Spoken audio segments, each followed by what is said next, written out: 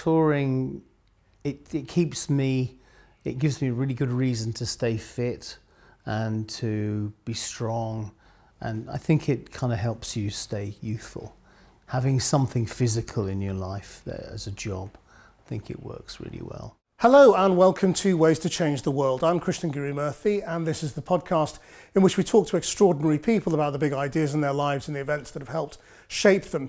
We are on location this week at Olympic Studios, which used to be one of the great recording studios in London, but is now a cinema and members club, partly because it's quite close to my guest's house, because he is Simon Le Bon, the lead singer and lyricist from Duran Duran, one of the biggest selling pop and rock acts ever, and an iconic group of the 1980s. They are still together, still writing new music and still touring this year, having been Princess Diana's favourite band and the favourite band of, well, pretty much everybody from my generation for a long, long time. So Simon, welcome to the podcast. Thank you very much. You were, by repute, Princess Diana's favourite band. Right. Is that true? What was she like? You met her? Yes, we all met her. I used to meet her at the Harbour Club when she worked out there. Whether we were actually her favourite group is something that, well, I don't know why she would have said that we were her favourite group if we weren't. Did she say it to look cool, or because she thought that was what the kids were thinking at the time, or other girls were? Because I think that's quite disrespectful to the memory of her, if you think so. I tend to think, well, that's what she said, so take it at face value. And what was she like? Fun, yeah. But also, she was vulnerable. And I think I do think that she had a very rough time at the hands of the press, But she was also strong, because of what she said and the way she, bucked against a marriage that clearly wasn't happy for her. She wasn't prepared to just keep quiet and put up with it because it was all those guys. How do you feel about going on tour now, given you've been doing this for 40 years? Oh, I can't wait to get back on tour. I've been at home for way too long. I'm getting on all the family's nerves. It's a great job to have. How different is it now to back then? It's very different. We used to, the big difference really is that the show itself has become so much more of a focus of the tour. I think we used to go on tour in the past thinking that it was basically a lot of parties that we could go to, and we just did the live shows to finance our travel around the world and to be able to go to these parties. But now the show is the party, and everything in your day is just everything is focused on making that show the best possible thing, the best possible event, the best possible moment, the joining of the audience and the music and the band, the best possible experience for everybody.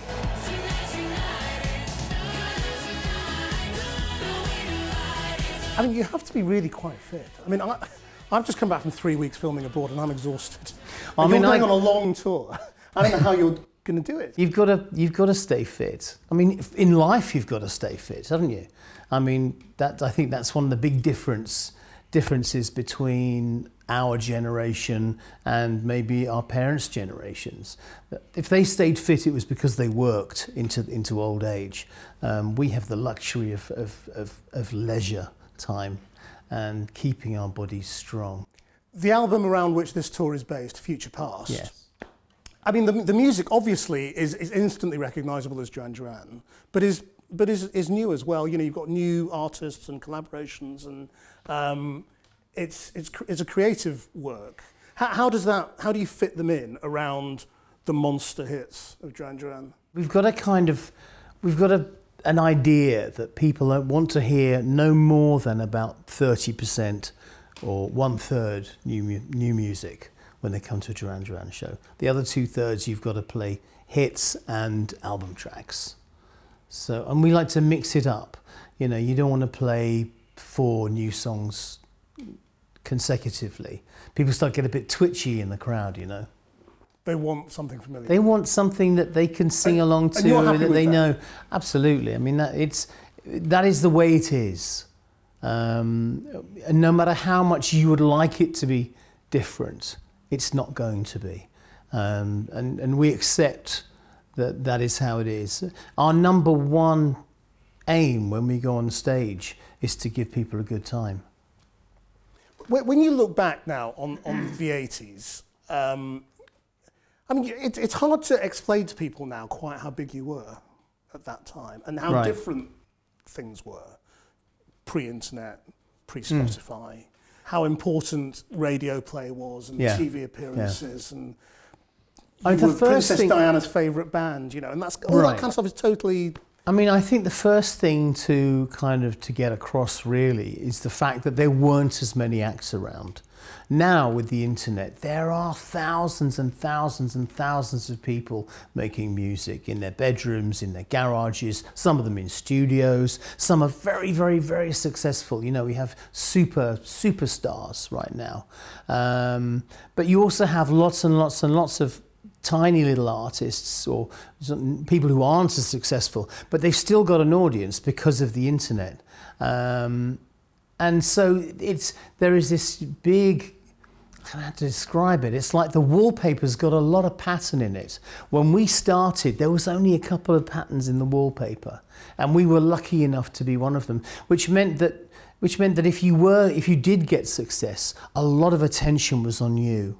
A lot more attention, I think, comparatively. How reliant were you on a record company and the industry making you what you were? I think the industry in general, if you mean, and I think by that we're talking about media in general, so radio, television, then there's the industry of the live show, and then there's the recording industry as well. If you put that all together, we're just a part of it. We really are, but we're a very crucial part. I mean, the rest of the industry doesn't exist without us, but I don't think we could have had the kind of success that we did have without the backing of this incredible team. You know, we had a great team behind us. We had EMI Records, we had Paul and Michael Berrow, the managers. You know, we had Russell Mulcahy and Eric Fellner doing videos for us. You know, it was a big, big team.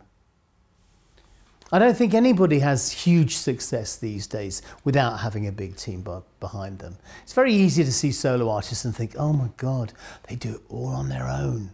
But they don't. You know, there's a lot of people in the background making these things come together and making them work. And is that lack of ego perhaps why the band has lasted so long? I think partly, I mean, yes. The biggest reason that we've stayed together for so long is that we split everything equally. There's nobody gets paid more than anybody else. That's number one reason, I think. I've heard so many stories about acts, bands rather, who have broken up because two of them get all the publishing, two of them write the songs. They say, well, we write the songs, so we should get all the money for it. We don't do that, and we never have. We've always split everything equally. I think that is and that is to do with ego as well. And when it comes to the band, ego takes a second place to the success of the band.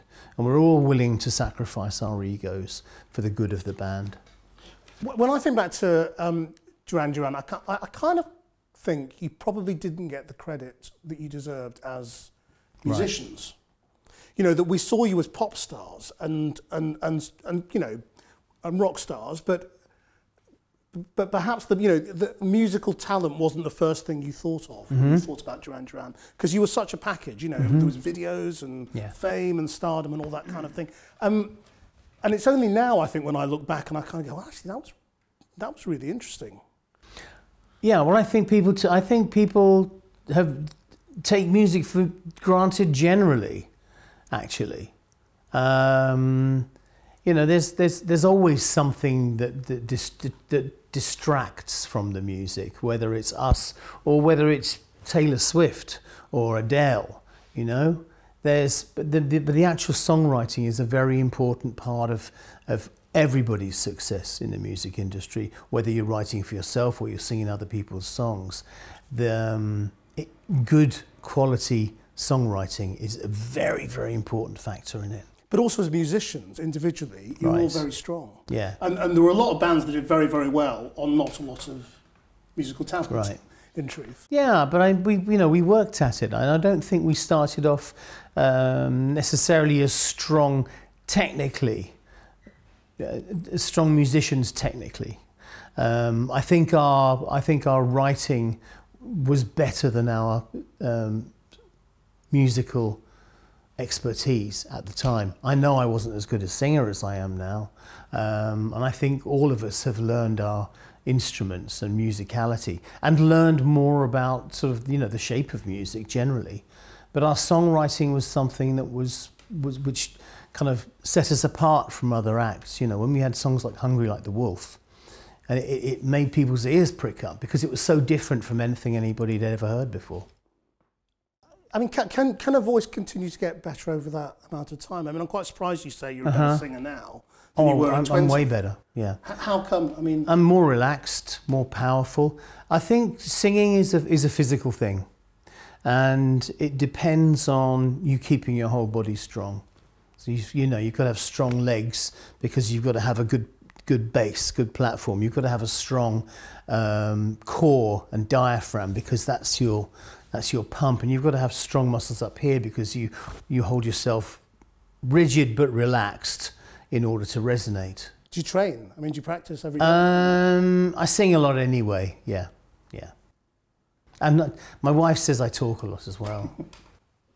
But what's also unusual about you, I think, is that, you know, most of us, I'm 53, most of us basically kind of listen to the music we've listened to all our lives. Right. We may discover a new thing once in a blue moon, maybe from our kids or whatever it is, but essentially I'm kind of stuck in time. You are now doing a radio show in which it's all about new music. Yes. How do you have the intellectual curiosity or the musical curiosity to keep discovering new things and liking them? I mean, it's funny you should mention that because I had this epiphany really about, well, it's 2 years ago. It was near the beginning of lockdown.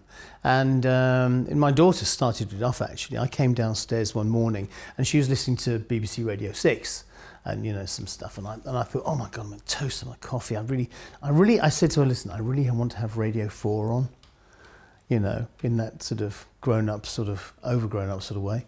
And she said, oh, Dad, call yourself a musician. You don't even like music, especially new music. I thought, huh? Shock horror. God, I thought, she's right, actually. And I thought about the whole process of when you're in a band. And I realised that something happens. When you come out of the studio after being in there for 8 hours, well, in my case, 3 hours, and you've been surrounded by your own music the whole time, you get into the taxi on the way home, and the taxi driver says to you, what do you want to put on the radio? And you say, do you know what? I've been working with music all day, actually. Maybe we'll have a bit of quiet. And something starts off there, and you start, and your kind of, your perception, your whole kind of scope of perception maybe narrows down a tiny little bit, and it keeps on as your career continues. And if you're not careful, it gets narrower and narrower and narrower until, in the end, all you ever listen to is the stuff you're working on. And really the stuff that got you into a band in the first place, which for me would be David Bowie, Patti Smith, Sex Pistols, punk, The Doors, a lot of stuff, but mainly stuff that I was listening to in the 1970s. And maybe a few things along the way. And I thought, God, she's right. So I said to her, can you help me? I really want to hear some new music. And she started sort of feeding stuff through to me. I remember the first song she said I needed to listen to. There were two. Well, I can't remember the name of the second one. Well, there's a song by Thundercat called "Them Changes," which is great. It's like he's like a kind of funk. He's like a modern jazz funkster.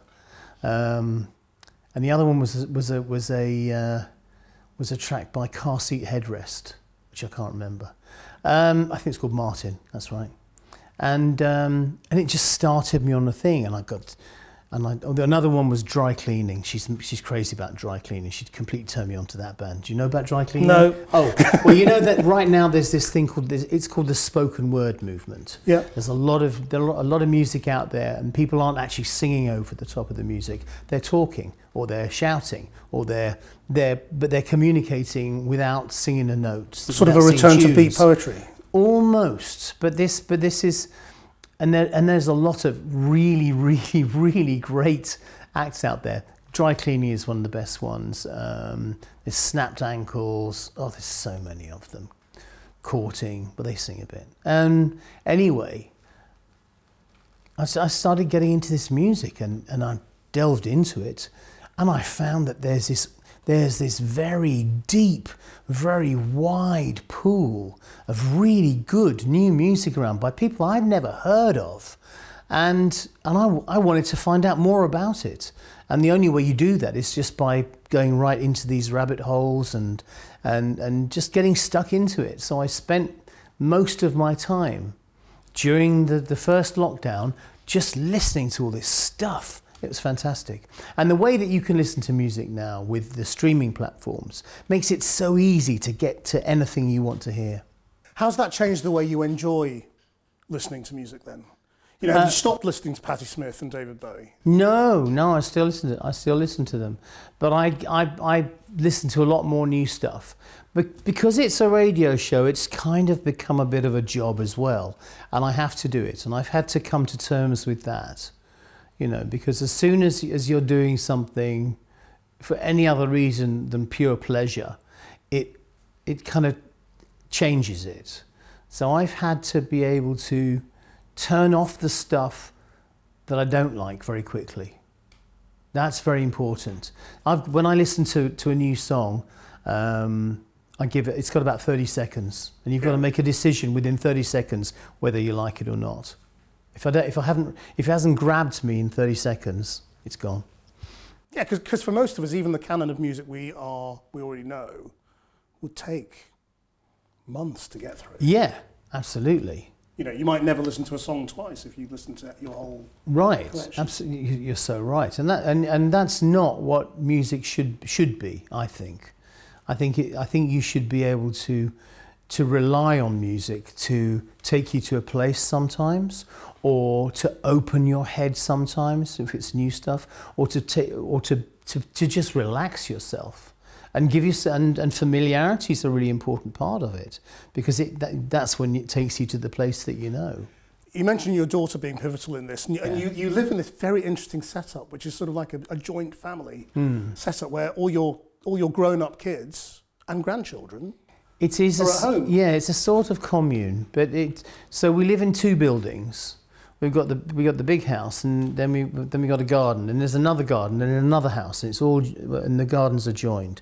We bought the house at the end for my mum because she was living on her own and she was lonely and getting on, and she lived there for 20 years, and then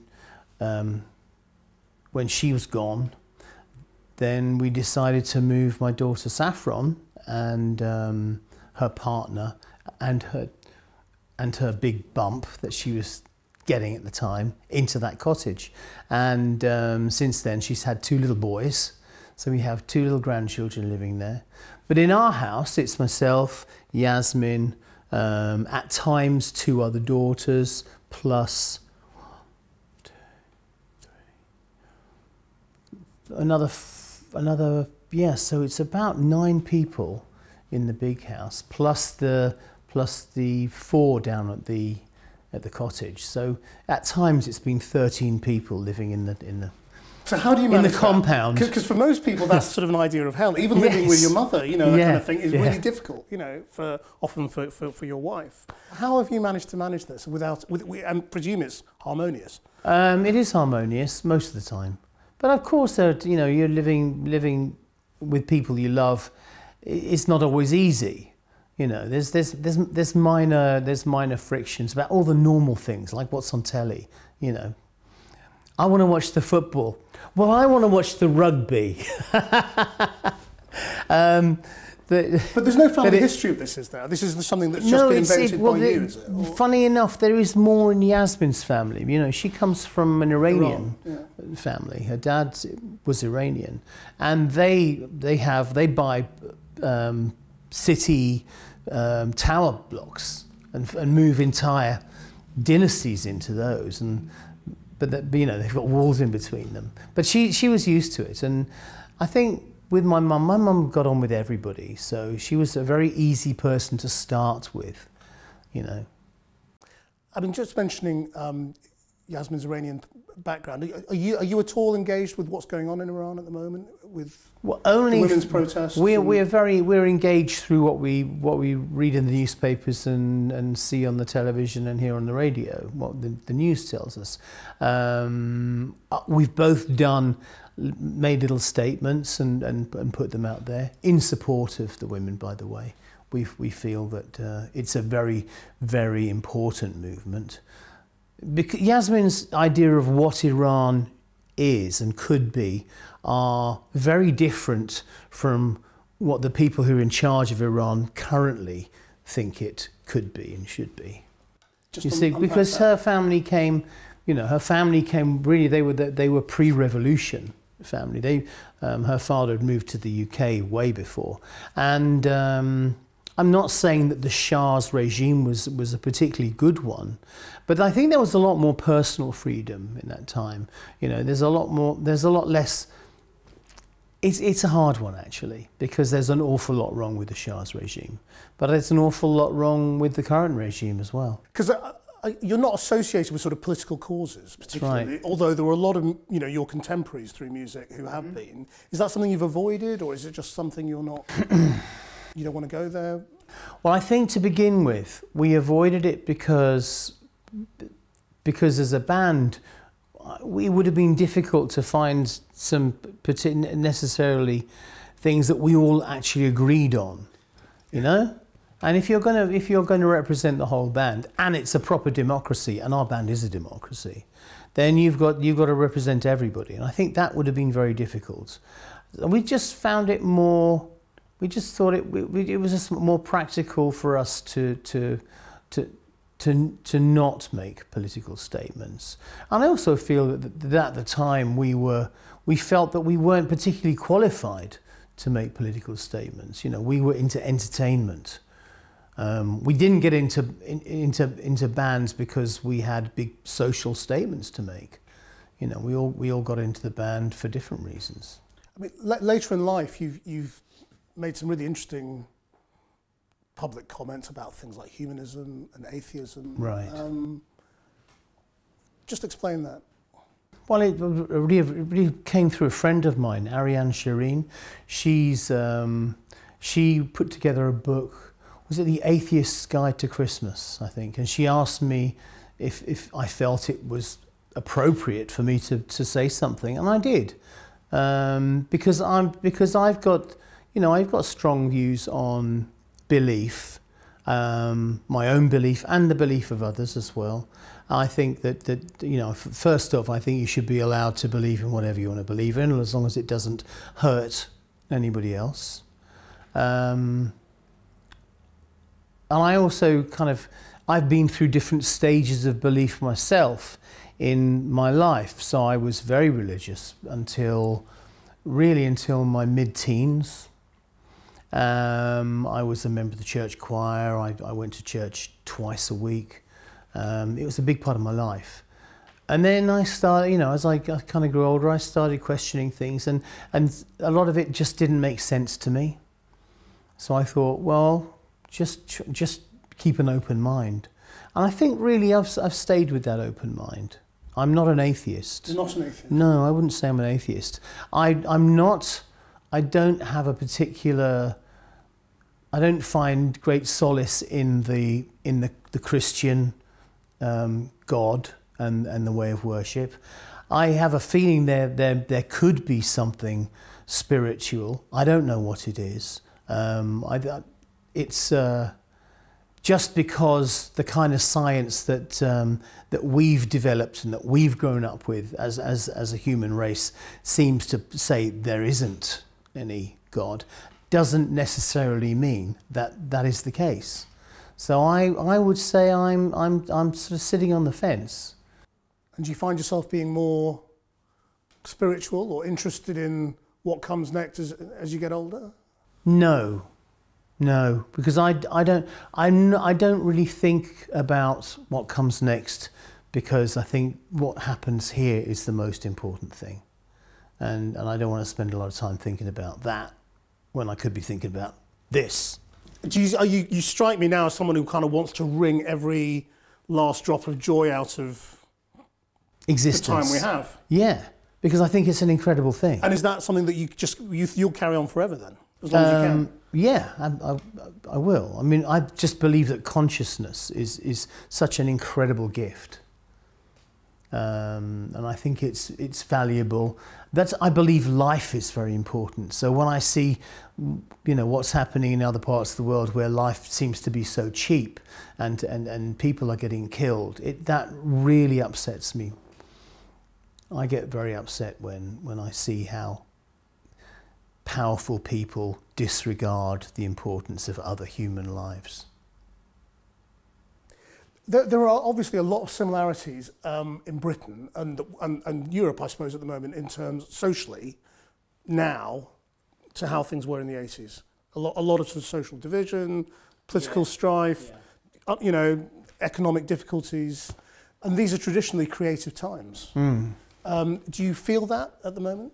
What I see is a lot of creativity in the music industry, because that's what I'm focused on right now, particularly with finding new songs to put on my radio show. So we are living in an incredibly experimental, creative time.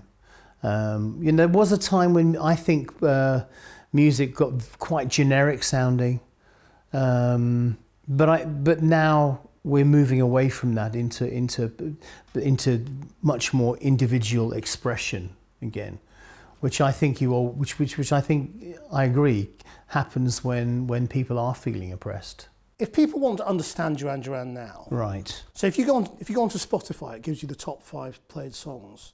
It's quite a sort of an unusual 5, I would say. Right. It wouldn't be my 5, but before I came out here, I was showing my 17-year-old daughter. She was going, "Would I know stuff?" And I was like, "Yeah, you would. Girls on Film." And she'd go, "Oh yes, know that." So if people want to understand Duran Duran, what are the 5 songs they should listen to? That's a good one. Great. Ordinary World, I think, is very important. Secret October, which was a B-side way back in the 1980s. Why? Why that one? Because it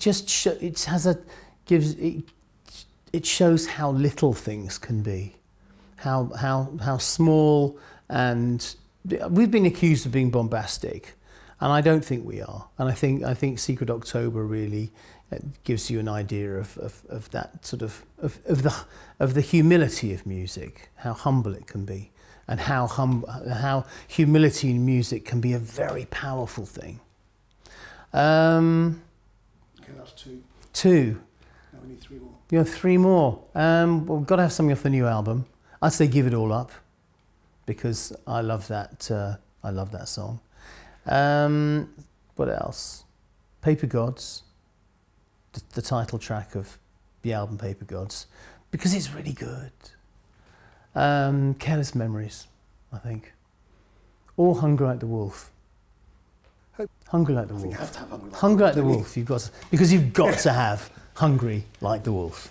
Yeah. Okay, that's very useful. Finally, if you could change the world in any way, how would you change it?